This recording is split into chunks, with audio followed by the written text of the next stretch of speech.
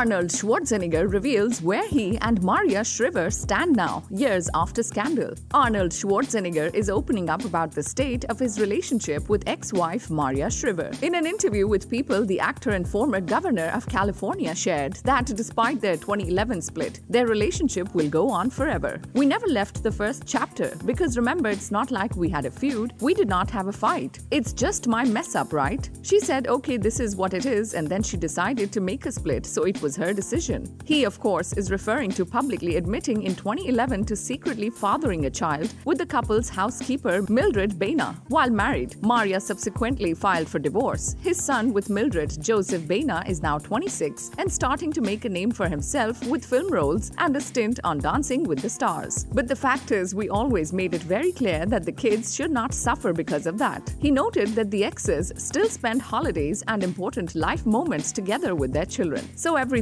is kind of just as if we're together but we have separate lives. And she has her things, her relationship, I have mine. But we always communicate about the kids, about the holidays, about birthday parties and Mother's Day parties and Christmas. Subscribe to our channel for the latest on your favorite celebrities. Like, comment and share, and don't forget to press the bell icon for notifications.